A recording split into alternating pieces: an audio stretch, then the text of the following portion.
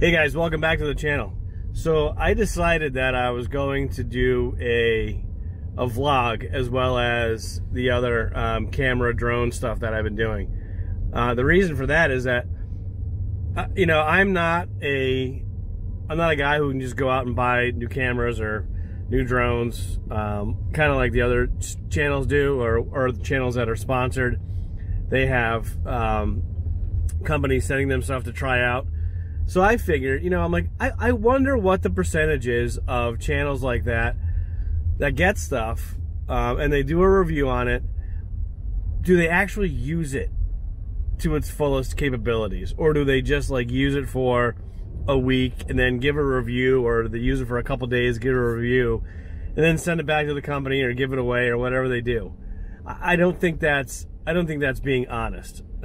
So I decided that I'm going to use the equipment that I have, and when I get new accessories or I get new stuff, I'll do a review on it.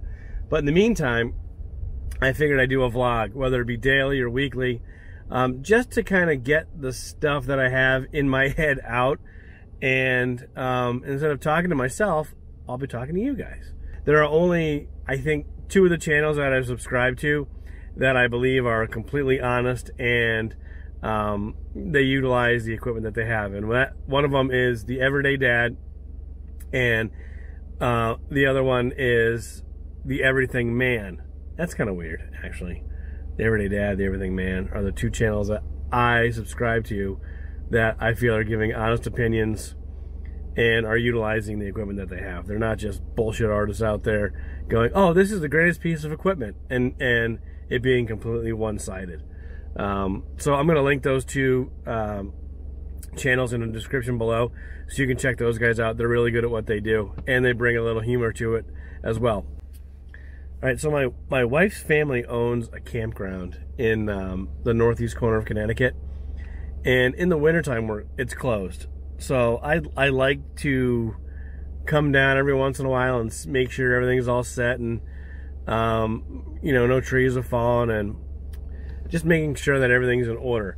And the road we live on is a dead end, and it goes right into the campground. So when I see a car or a truck that I don't know that goes down the road, I like to make sure that it's not doing anything funky in the campground. You need a gate card to get into the campground, but that doesn't mean you can't just park and then walk into it and kind of do what you want, I guess. So I'm at the campground now, and I'm gonna go in, and hopefully I won't get stuck in the ice, and I'll be able to see if anybody is here or everything's okay. So that's what I'm doing right now. I gotta check myself in. If I get stuck, I'm gonna be pissed off. Maybe this isn't a good idea.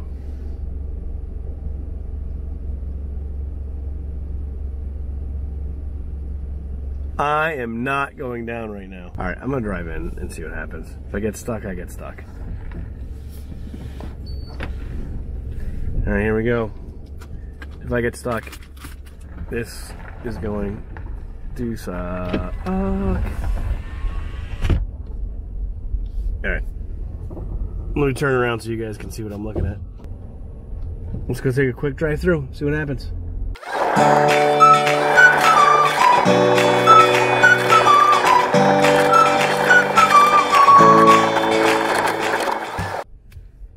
All right, everything seemed okay at the campground.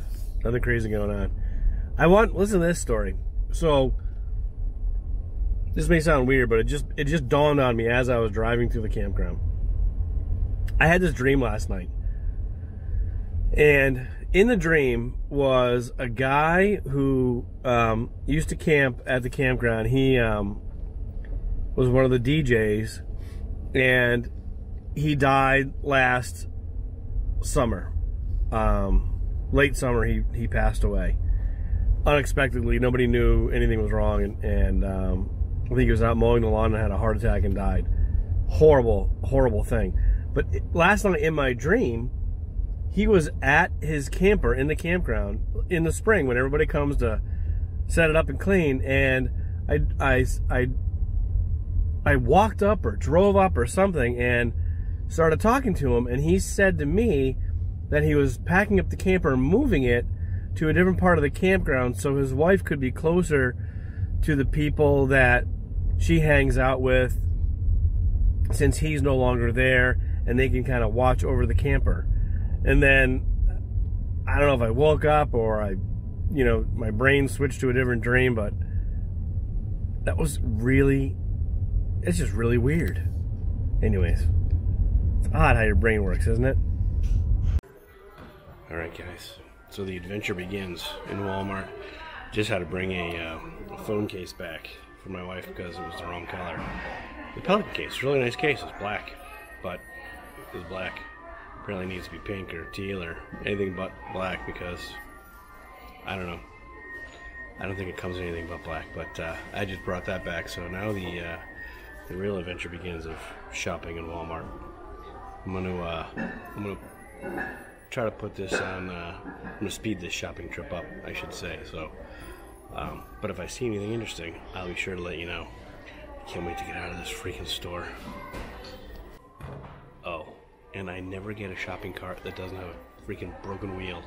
So, vibrate, vibrate, vibrate. It's absolutely annoying.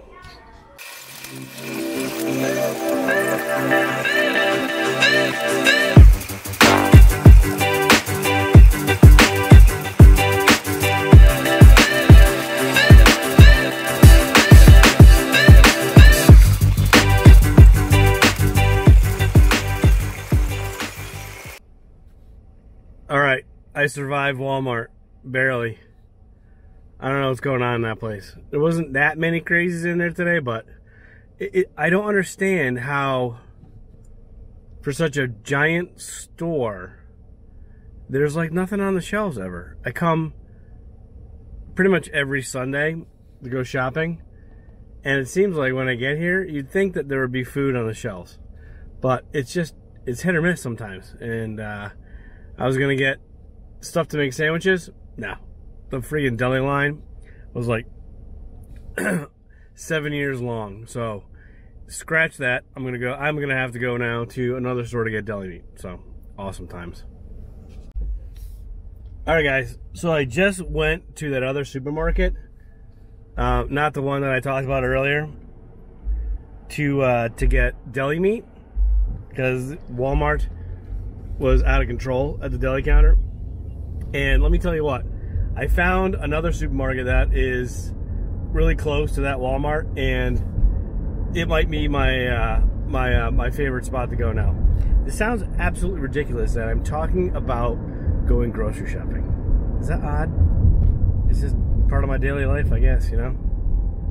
All right, part of the vlog, yo. All right, so I am now heading home and gonna unload the groceries, and that's it, man. See you on the next one.